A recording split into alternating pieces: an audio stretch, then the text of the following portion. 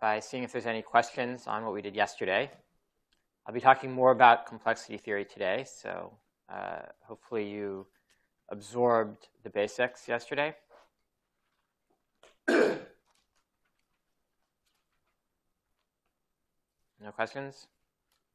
Okay, so just to remind you, complexity theory, as I characterized it, is the study of the computational difficulty of problems. And the goal, as I said, is to classify whether problems are easy or hard. Now, yesterday we talked about what it means for a problem to be easy, right? It's in the complexity class P for something that's easy on a classical computer, or BQP for something that's easy for a quantum computer. And maybe it's kind of obvious if somebody gives you a problem that if you want to show it's easy, the natural way to do that is to find an algorithm for it, right? A classical algorithm or quantum algorithm. But that leads to the question, so a problem is hard means that it's not in P or BQP, but how would you show that, right? Obviously, you can't present a non-algorithm. That doesn't even make sense. That turns out to be a very difficult problem, and it's not something that we really know how to do in general. But one thing that people have managed to do is to classify different kinds of hard problems. And by understanding something about that classification, you can get a good indication that a problem really is hard. So in particular, one thing that one complexity class that people talk a lot about is the complexity class called NP. And so this is going to be a class of problems. Well, as you'll see, it includes some easy problems and some hard problems, presumably. So it's a class of languages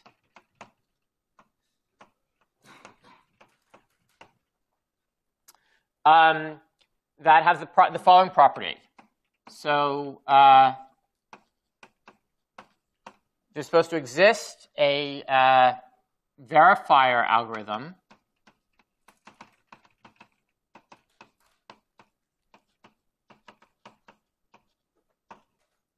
and this verifier takes two inputs, x and w. So x is going to be the instance, and w is another number. And we want this algorithm to have three properties. So first of all,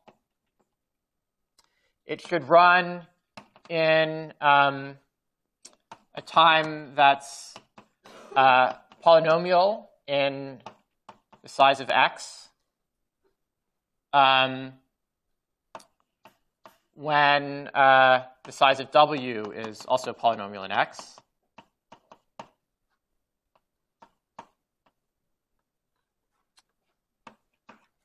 So second, if x is in the language, there should exist some wx such that this verifier applied to x and this special wx outputs yes. And it should be that the size of wx is polynomial in x. And then finally, if x is not in the language, then for all w of polynomial size,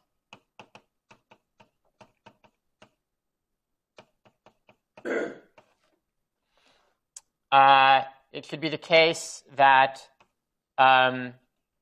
v of xw will output no. Okay, so this wx is known as the witness.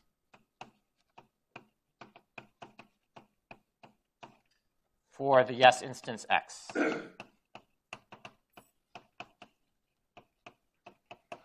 Okay, so let me unpack this definition for you a bit. So the conceptual idea of the class NP is that it's the class of problems that are easy to check. Okay, But you need some extra information to check this answer, and that's this witness. Okay, so so the idea is that V is the checking, the verifier, the checking thing, and so if you're given a yes instance, there's supposed to be a witness that proves that this is really the correct answer. And that's this witness WX. And then you run the verifier algorithm, and it's supposed to output yes. On the other hand, if it's a no instance, then there shouldn't be any way to prove that it's the correct answer, because that the answer is yes, because it's not. So that if you run the verifier with any witness, then you'll output no. OK? And let me give you a concrete example of a problem in NP. And so that's the problem KSAT, for K satisfiability. So the instance is a Boolean formula.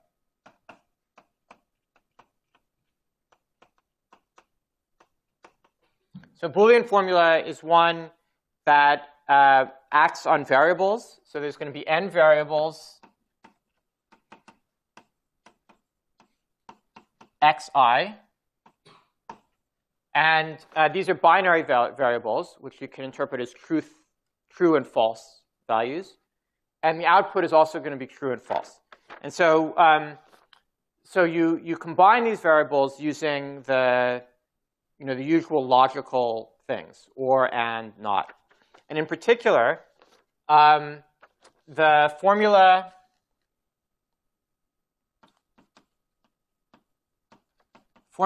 is of the form C1 and C2 and C3 and ... Cm. For the M clauses, Ci, and each Ci is the OR of K things called atoms, which are the form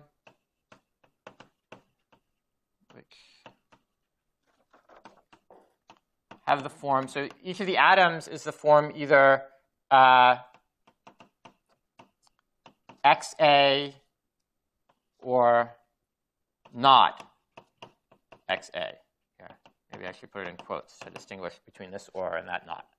Okay, so so each of these things has K pieces. That's why it's KSAT. So for instance, for 3SAT, a clause could be, x1 or x2 or not x3. Okay, and that one's satisfied if x1 is true, or x2 is true, or x3 is false. Okay, does that make sense? And then, because we have the and of all of these clauses, we want all of the clauses to be satisfied. And so this KSAT formula evaluates to true. The atoms are either x's or not x's.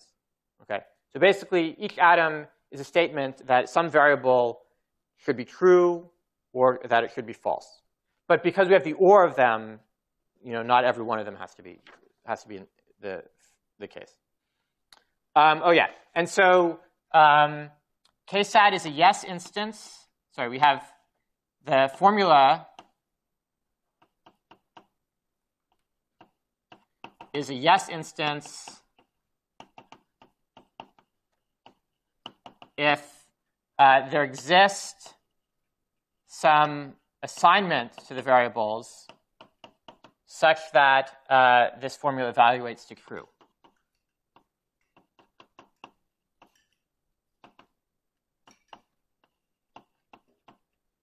And it's a no instance when there isn't such a satisfying assignment. So it's easy to see, I think, that this problem is in NP, right? So what's the witness? The witness is just the satisfying assignment. Right? Does that make sense? Is that a case where Oh, absolutely. So let's see. So let's take a very simple example. Well, OK, the easiest thing is just to take one set. OK, so k is just going to be 1, just for the very easiest example. And so then each of these clauses is just a single thing. So for instance, the first one, and I'm just going to take one variable, x1. And the first clause will be x1. The second clause will be not x1. OK? Yeah, so you're allowed to repeat variables. In fact, it's not interesting if you don't repeat variables. Now, in that particular case, x1 and not x1, it's very easy to see that it contradicts each other. But in other cases, it's much harder, right? And when you have ors, there's a lot more possibilities, of course. But hopefully that answered your question. Yeah. OK. Completely right. No, they don't have to be. So there's n variables here and m clauses. And so we're having a total of m times k atoms, right? But n could be much smaller than that. If it's larger than that, there's not really any point. I mean, it could be larger than that. You don't use all the variables. And some get repeated anyway. But that's kind of silly. So the thing that goes into the language are these formulas, not the x. So yeah, that's right. So the instance is the formula, right? Okay, and the assignment of values to the x's. I mean, so the formula includes, the names of the variables, obviously, because how else are you going to describe it? But the assignment of actual values to the variables, that's your potential witness. Okay.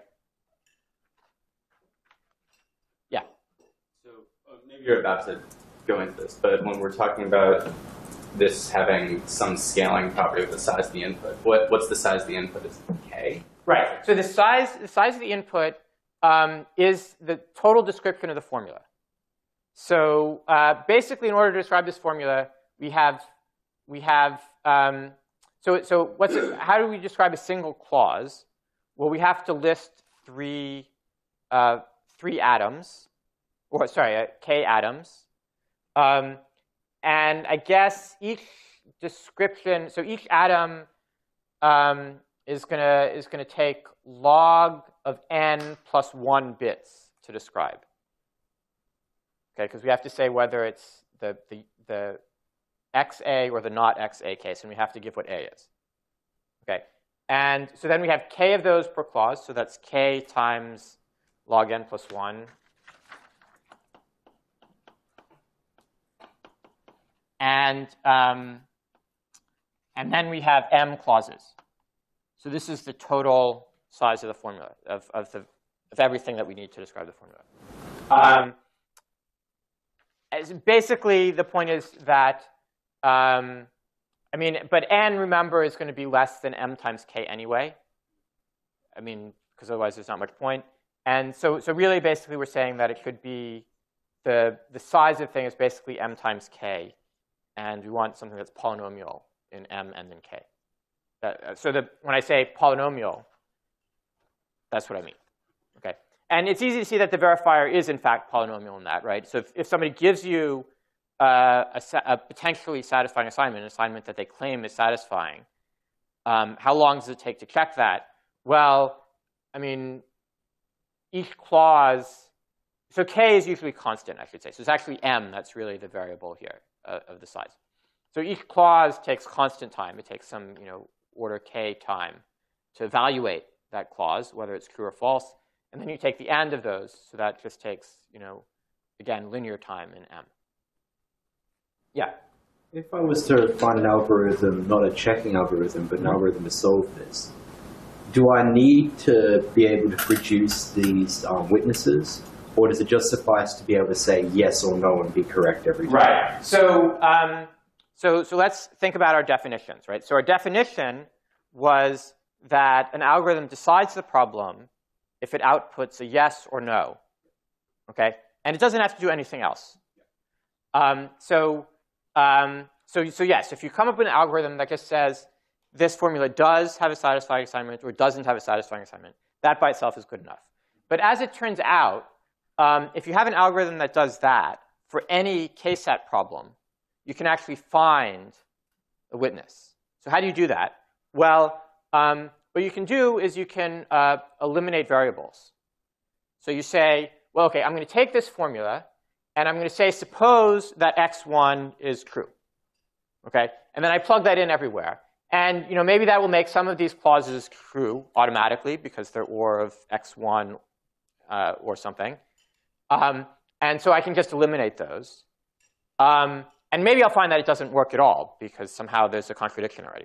In that case, I know that's not right.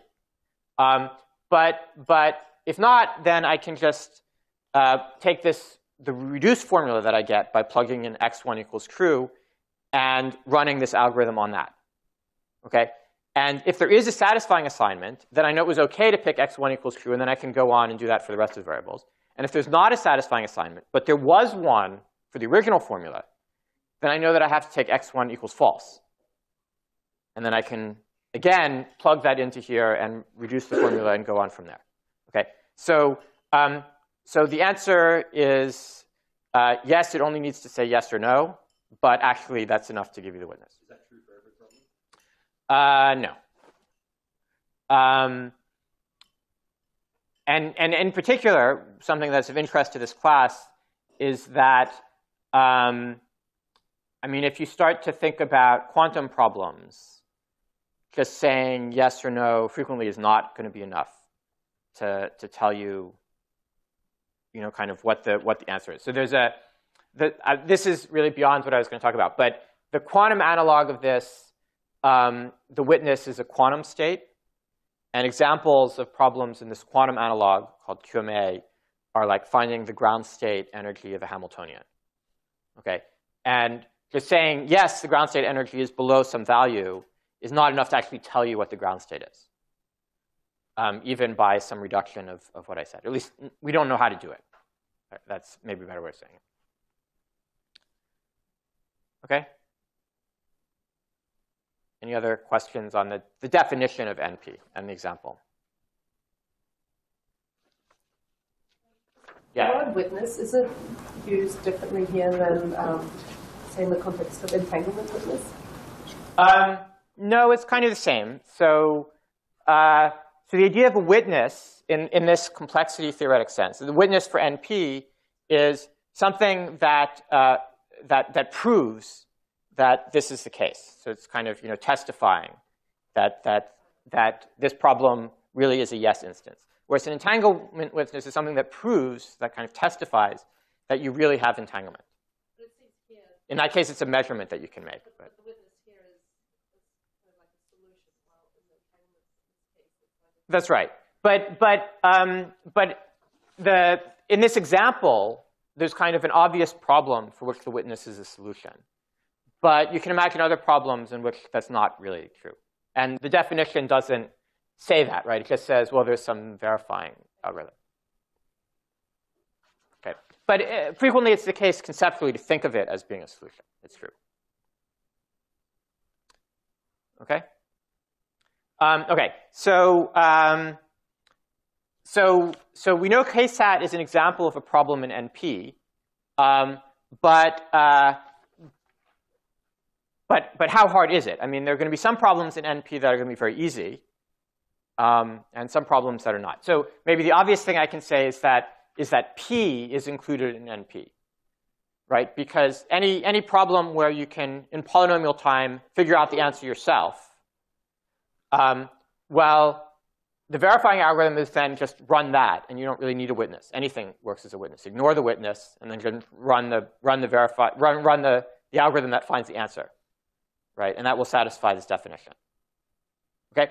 So some problems in NP are going to be easy. Do we know KSAT is one of them, or is KSAT a hard one? Well, if you look at the very small values of KSAT, like 1 sat, for instance, 1 sat is clearly going to be easy, because it's just saying all of these things have to be true. Right? So you know exactly how to assign everything. And unless there's a contradiction, like the example I gave, then it will work. And if there is a contradiction, then you know it won't work. It's a little less obvious, but it turns out that 2 sat is also easy. But 3 sat we don't know any way to solve that. We don't know an efficient algorithm. And more than that, we have some pretty good evidence that there is no such efficient algorithm. And in particular, what we know is that 3-sat and higher values of k are as hard as any problem in NP. So how can we possibly know that? Well, so the idea behind this is something called the reduction.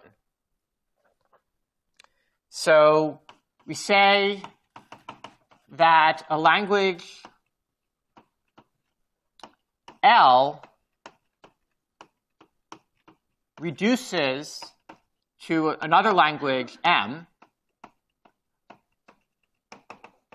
if there exists some polynomial time function that maps words to words. So it's mapping 0, 1 star to 0, 1 star. Such that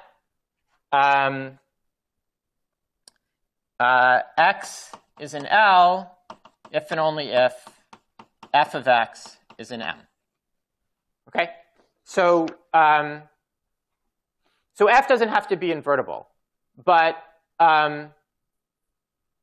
sorry, this is not right.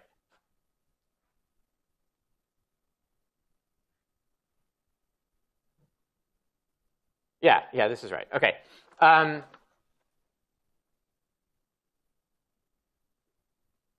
Yeah, OK. F doesn't have to be invertible, and in particular, it doesn't have to be easy to compute the inverse, even if it is invertible. But the point is that given any instance, which might be a yes instance or no instance for L, we can convert it into an instance of M. And if it was a yes instance of L, it's now a yes instance of M. If it was a no instance of L, it's now a no instance of M. OK? And then we say that a language is NP complete if the language is in NP, and for all languages in NP, they can be reduced to the language M.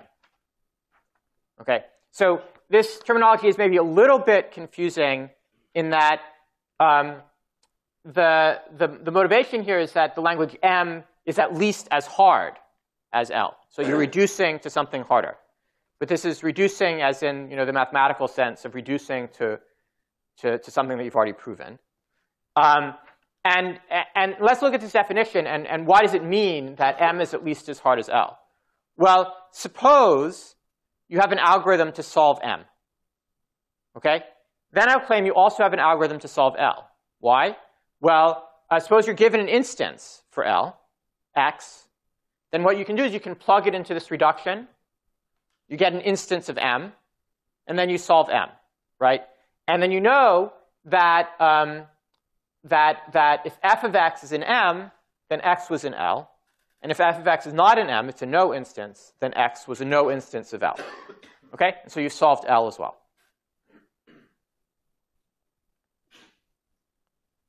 Okay? But it doesn't have to go the other way, because as I said, f doesn't have to be invertible, and in particular, it doesn't have to be easy to compute the inverse, even if it is invertible. Okay. So proving k-sat solves and finding algorithms solve k-sat equivalent to proving the example. Yes, but I haven't said the relevant information yet, which is this, which is that so this is known as the Cook-Levin theorem, which is that 3-sat is an example of an NP-complete problem. Okay, and yes, so if you could find an efficient algorithm that would solve, so 3-sat is an example of an NP-complete algorithm. If you can find an efficient algorithm that could solve it, that means that for every language in NP, you could reduce it to 3-sat, and then use your algorithm to solve it. So you could then have an efficient algorithm to solve any language in NP, which would imply that P is equal to NP. Yeah? It's kind of surprising because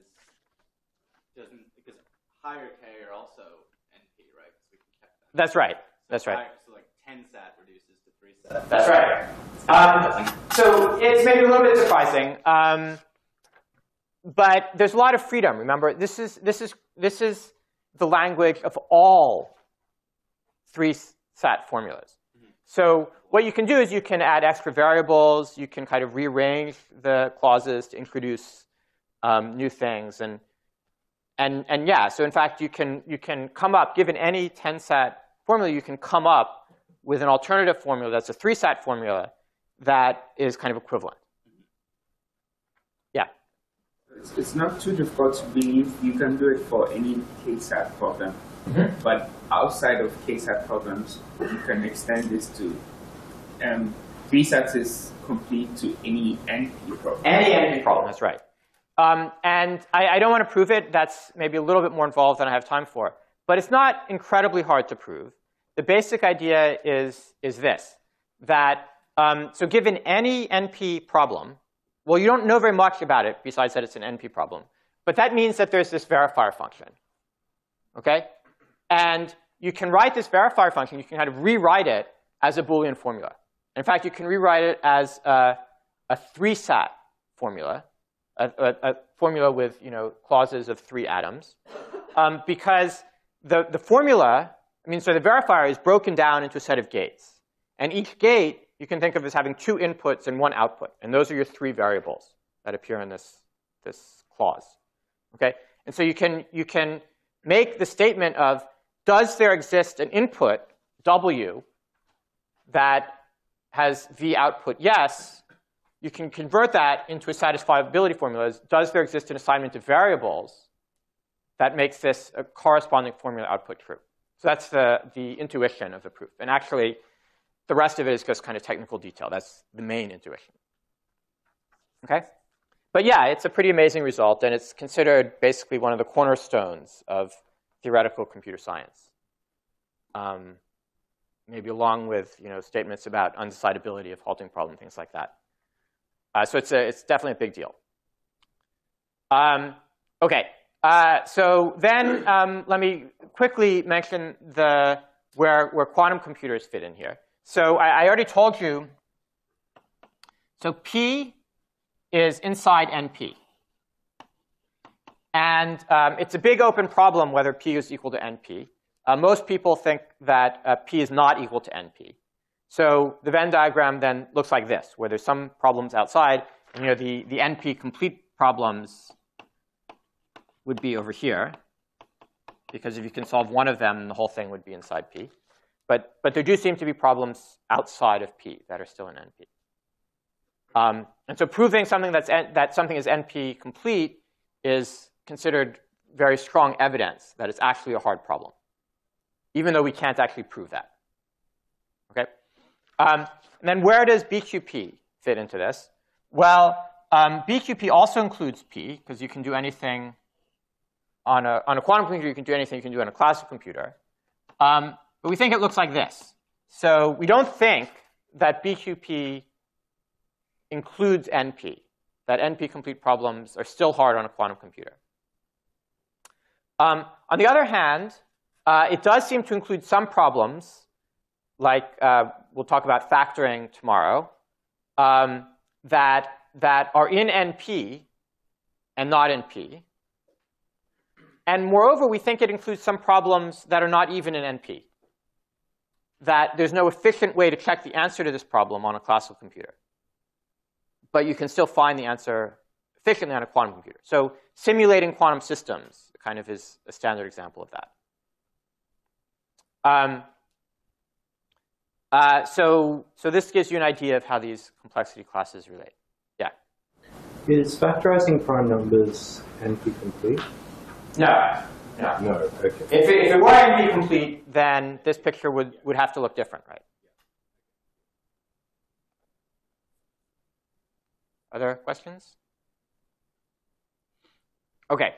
So so as I said, P versus NP is a major open problem in computer science. We don't know for sure what the answer is. And I don't think at the moment anyone has a really good idea of how to prove it. But so that's a little bit annoying because you'd really like to be able to at least prove that some problems are hard. So what people sometimes do is they look at kind of a simplified model called the oracle model.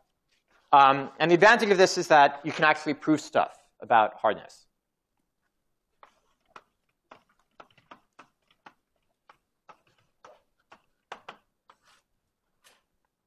So an oracle is basically a black box function.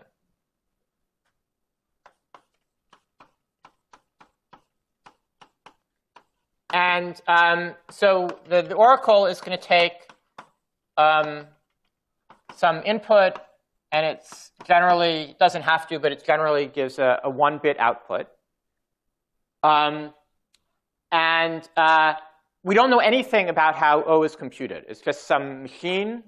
You know, we feed in a number to it, and out comes an answer, 0 or 1. Okay, and in the oracle model, we want to. Okay, so we say we make queries to the oracle. Yeah. The oracle characterized by the size of its input, or you can allow the input size to vary.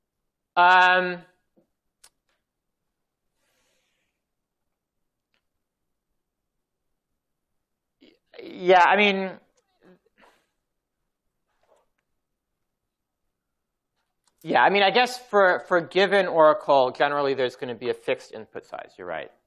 And in a moment, we're going to consider kind of classes of oracles. And this may be the best way to say it. So anyway, then we make queries to oracles by giving them some input and getting the output. Okay, and that's all we can do with oracles, is we can give them inputs, make queries to them. And so what we want to do then is to compute some property. We're given this oracle, and we'd like to compute some property of it. So let f of O be a property of the oracle.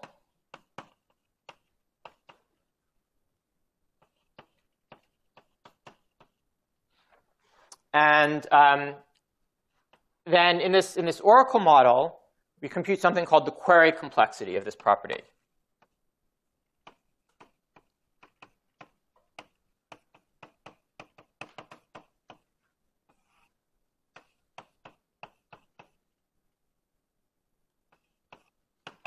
And the query complexity is simply the minimum number of queries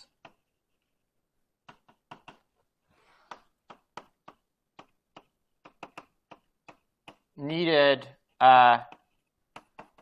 to determine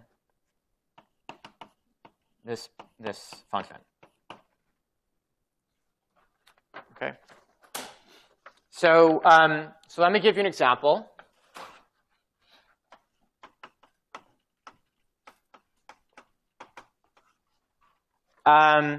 So this is going to be a promise problem. And the promise is that the oracle, which maps n bits to 1 bit, is either constant, which means that the output is the same for all inputs, or it's balanced, which means that the number of 1 outputs and the number of 0 outputs are the same. So if we look at the set of x such that O of x equals 0, that's the same size as a set of x such that O of x equals 1. Okay? And then the property is, say, with 1.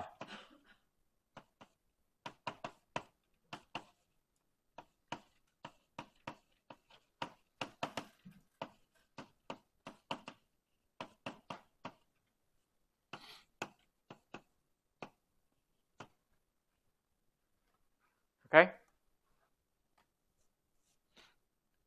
So does this make sense? The Oracle model in general and the example in particular.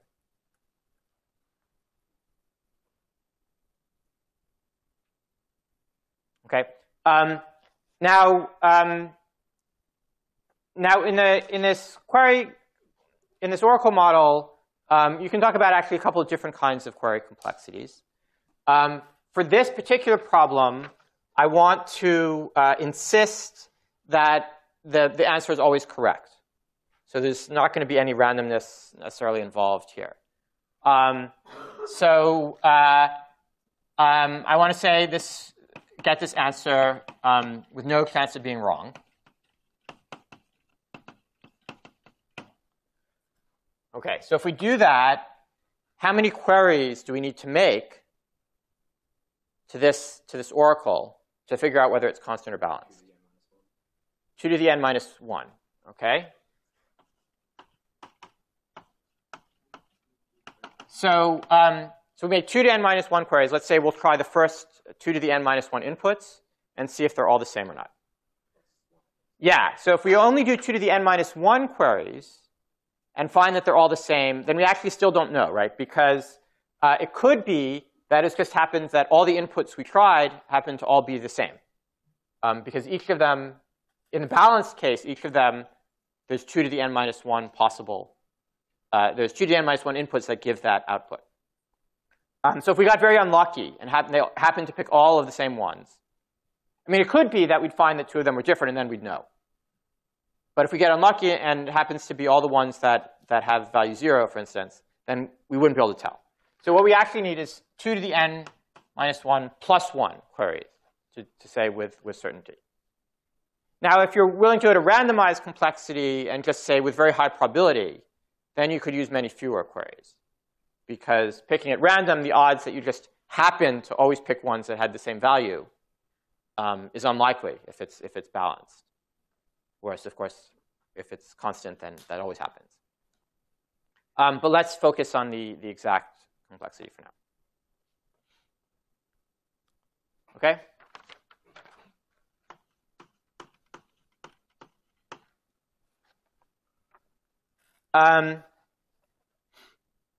Okay, so again, everything making sense so far?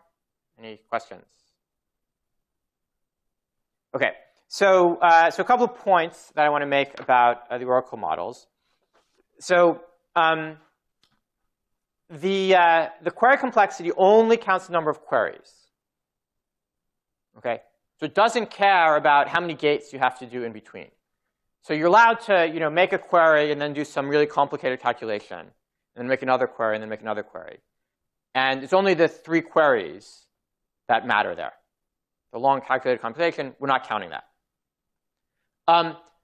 But in practice, a lot of times, the algorithms that people come up with, Oracle algorithms, the gate complexity of those algorithms is not too much larger than the query complexity. So query complexity can provide a good guide to the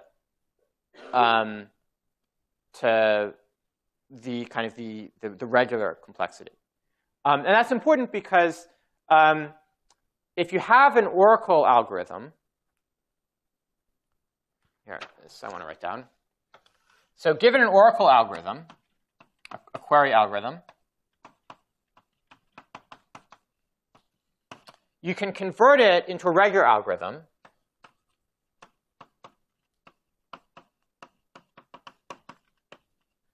by substituting a kind of an explicit function for the Oracle. Okay, so yeah, so for example, here's kind of a trivial, well, sub-example, where one way we could get an oracle like this would be if this O of x is equal to a xi plus b. Okay, where xi is the ith bit of x. Okay, and maybe this is calculated through some more complicated, circuit, and we don't really know the details. But we know from the structure of the circuit that somehow it's going to come out to be of this form. And maybe we don't know A, B, or I, but we know it's going to be of this form. Okay, so what we could do then is if we have an algorithm that solves this oracle problem, is every time we're making a call to the oracle, we plug in that circuit that calculates this, and then just run the oracle algorithm otherwise unchanged, right? So the oracle is a black box, but we're allowed to replace the black box with something where we actually know what's inside of it, and it still works the same way. Okay? So if we have an oracle algorithm, then we will have a regular algorithm to solve this problem with the explicit function. But unfortunately, bounds on the oracle algorithm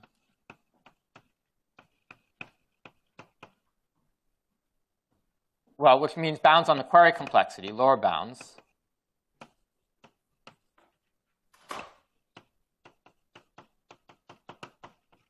don't necessarily translate into lower bounds on the regular complexity.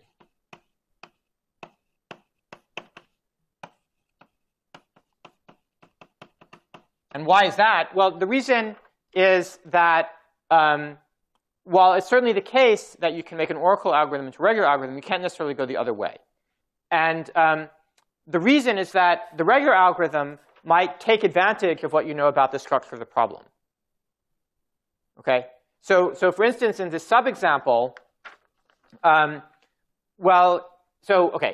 in the oracle model, we said, well, we have to try 2 to the n minus 1 plus 1 queries, because we have no way of knowing which things to try, right? Everything is kind of equally likely to be the half that's all 0. But in this case, that's not true, right? By trying the inputs, 1 and then all zeros, if I happens to be 1, we'll you try 1 and all zeros, and then, let's start with all zeros. Okay, so this part will be 0. That tells us what B is. Right, and then we try 1 and all zeros, and that will tell us if I happens to be 1, or it happens to be the first variable. And then 0, 1, and then all zeros, and then 0, 0, 1, and all zeros. And trying 1 in each place, we have n bits, so we only have to try n times, rather than this 2 to the n minus 1 plus 1. Or maybe n plus 1 in the worst case. Probably you can do better than that. Probably you can do. Yeah. But anyway, this is a simple algorithm that's much quicker than this one. And the reason is that you're taking advantage of what you know about the structure of the problem. Okay? Whereas the black box, it has no structure. That's kind of the definition. Okay? So black box model, oracle model, is good in cases where you think there really isn't structure that you can take advantage of. And not so good when there is structure. But of course, just because you think there isn't structure doesn't mean that there actually isn't. Anyway, despite this, people like to prove lower bounds on the query complexity. It sort of gives you some guidelines for what to expect about the complexity of other algorithms, even if it's not actually telling you definitely. And it can definitely guide you towards how to find those algorithms, right? So obviously, in the case where you can find a good oracle algorithm, then yes, you apply that and you're done. But in cases where you don't find an oracle algorithm, it tells you that if you still want to look for an algorithm, you have to take advantage of the structure of the problem in a way that the oracle algorithm does not.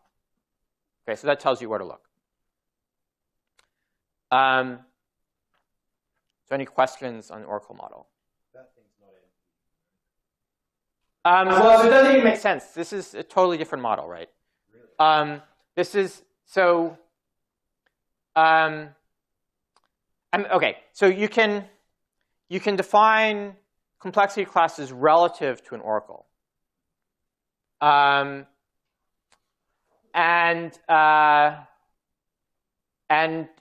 depending on what you say is the yes answer. So if you say balanced is the yes answer, then yes, this would be an NP relative to this oracle, because what's the witness is two inputs that have different outputs, right? Then you know it's balanced, given the premise.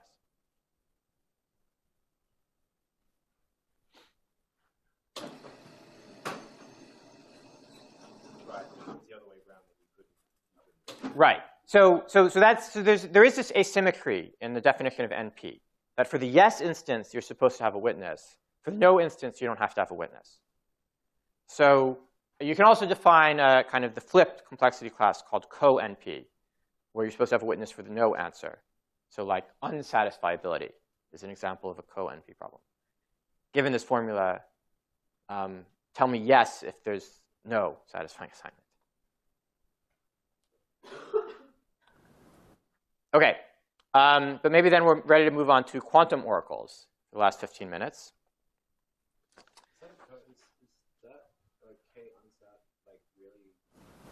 Co-NP? Yeah. Okay. What's the witness?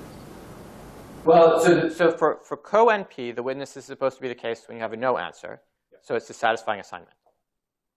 The no answer is there is a satisfying assignment. I guess it's just the same. It's the same problem, flipped everything. Yeah. OK, sorry, that was a digression. So quantum oracles.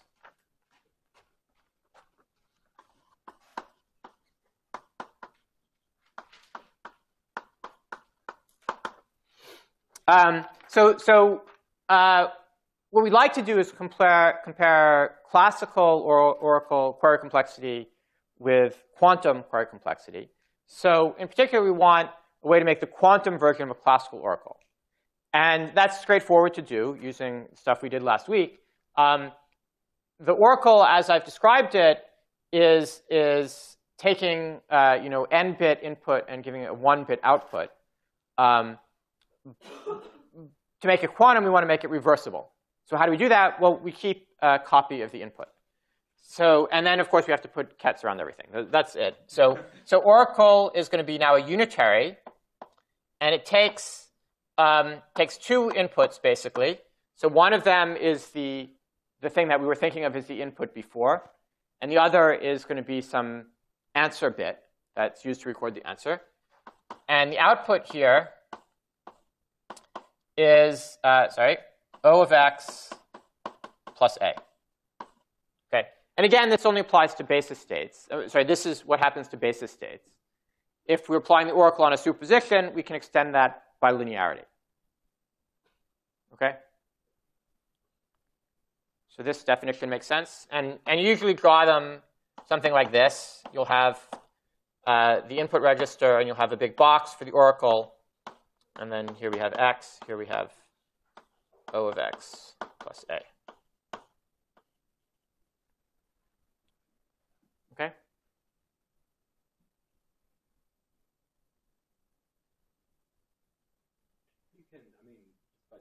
You should be able to do a unitary without having the x of a. You kind of have to. I mean, yes and no. So, I mean, there are things you can do, but you have to be a little careful when doing such things. I mean, so for instance, suppose you have an oracle that instead of taking from n bits to 1 bit is just doing some permutation of the inputs, right? So it's a one-to-one function on n-bit inputs. But you still would not like to have it as an oracle that maps x to O of x without any kind of ancilla. And the reason is because now you're presuming, I mean, so the reason is that doing that is kind of presuming that the inverse permutation is also kind of easy to calculate in the same sense as the oracle. So you're kind of giving something extra power by doing that. So you usually are careful not to, and you just do it this way, even when it really is, possible by dimensions. This is the most straightforward thing. If you have a circuit, that implements a classical function for O, then you can easily make this. Making the thing that doesn't have any ancilla, that's not necessarily easy to do. Okay? So now what we're going to do is try to come up with a quantum algorithm for this oracle problem. And I claim that there is such a quantum algorithm that works with 100% certainty and uses only 2 queries to the quantum oracle. So that, of course, will give the quantum query complexity. So how does that work? Well, so this is known as the Deutsch-Jozsa algorithm. Deutsch.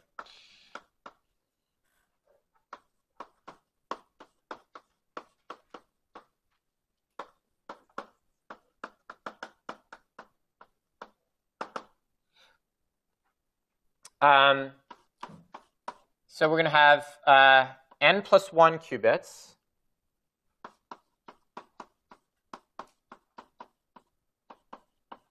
So these are n qubits, and this is 1 qubit. And the first thing we do is the Hadamard on these top n qubits. And then we do an oracle call.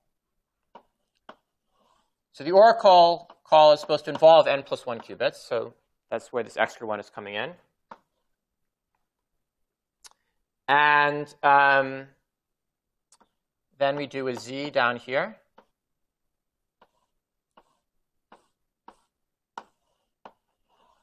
And we do another oracle call.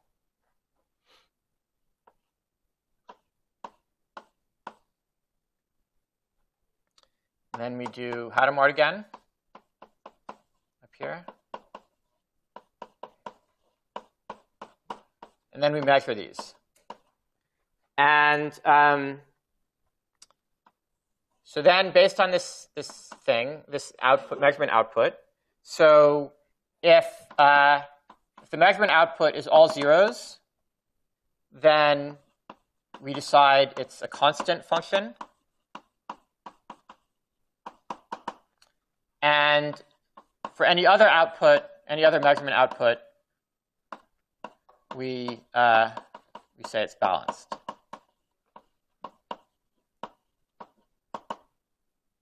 Okay? So I will explain why the circuit works in a moment, but do you understand the structure of the circuit? Yeah. Yeah, this is a promise problem. So we know that one of those two things is true.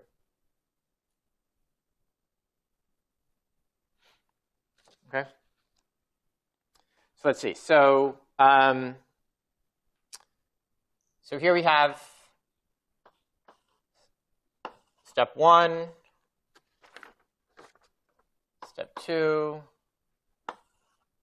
step 3, step 4, step 5, step 6.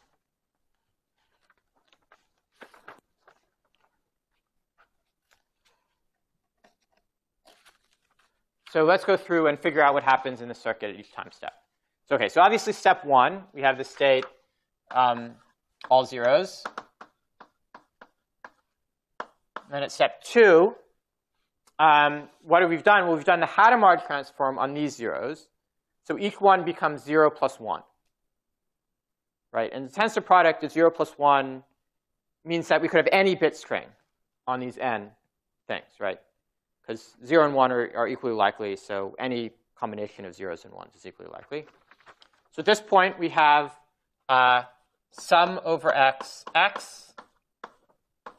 tensor 0. So now we do the oracle call. So what does the oracle call do? Well, for each basis state, x here, it calculates, this becomes 0 plus O of x. So we now have an entangled state, well, potentially entangled, that looks like this. Okay? Everyone with me so far? Okay. So now, step 4, we do a z. So what does z do? Well, if this is 0, we get a phase +1. If this is 1, we get a phase -1. So we have this state.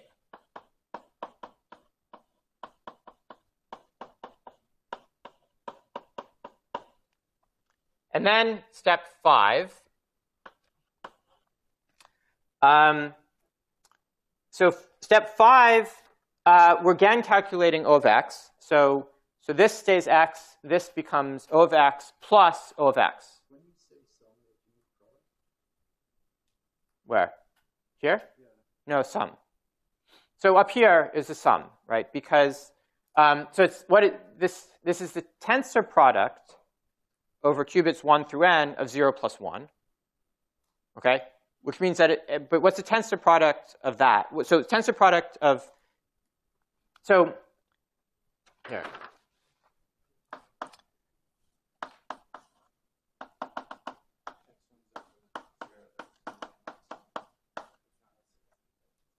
So let's expand this product. What's the first term is 0, 0, 0, 0. The second one is 0, 0, 0, 0, 1, and then 0, 0, 0, 1, 0, and so on. And so we're actually running over all possible bit strings x.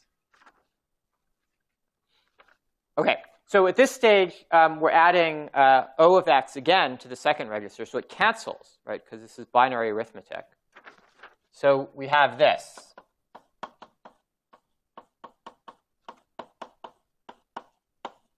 So this last one is kind of factored out. And so now we're doing a Hadamard transform on this. So at step 6, I want to, at this point, divide up by the two possibilities. So suppose it's constant.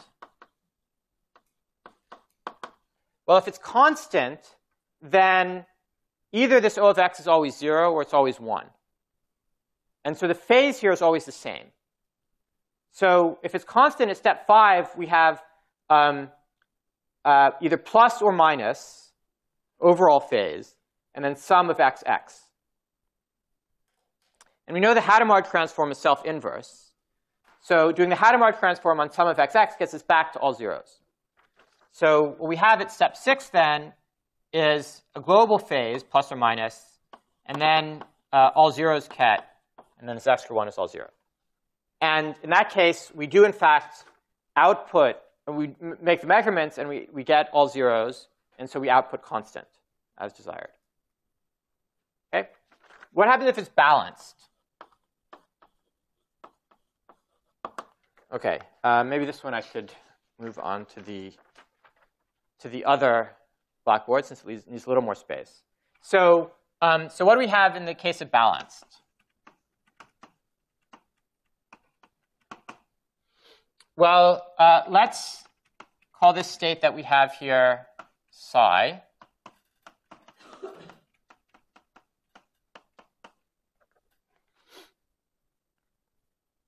Oh, sorry, this one I was calling phi.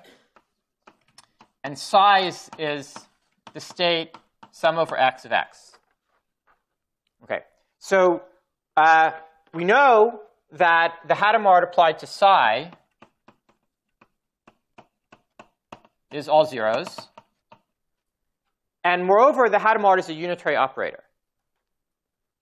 So notice here that the inner product of psi with phi is equal to 0. Why is that? Well, let's calculate it out. Well, we get sum over x of -1 to the O of x. And this function is balanced. So exactly half of the O values are 0, and half of them are 1. So we're adding up plus or minus 1 with 2 to the n minus 1 pluses and 2 to the n minus 1 minuses. So they all cancel. So this inner product is 0. Okay? And what that means is that unitaries preserve the inner product. So the inner product between h applied to psi and h applied to phi is also 0. And in particular, h applied to phi, well, it's going to be something of this form. but we know that it has inner product 0 with this thing. So we know that alpha of all zeros is equal to 0. So we get a superposition of things that we don't really know exactly what the form is, but we know that it will have no component of all zeros. And so that when we measure it, we get something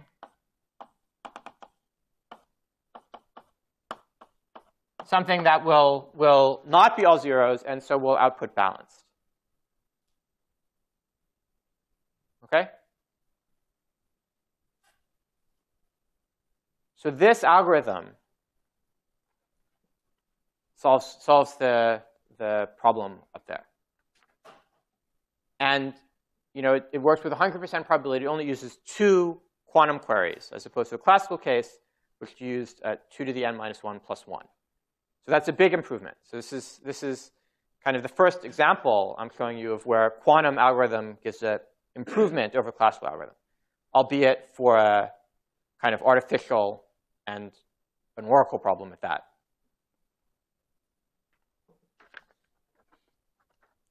OK? OK, so let's end there. Tomorrow, we will talk about a kind of more interesting real problem, which is factoring. I'm not sure we'll have time to get through all of Shor's algorithm tomorrow, but that's where the kind of the real meat of quantum computation starts to come into effect. Today, you have a tutorial at 3:45, and you'll play with some of these complexity things and algorithm things. OK?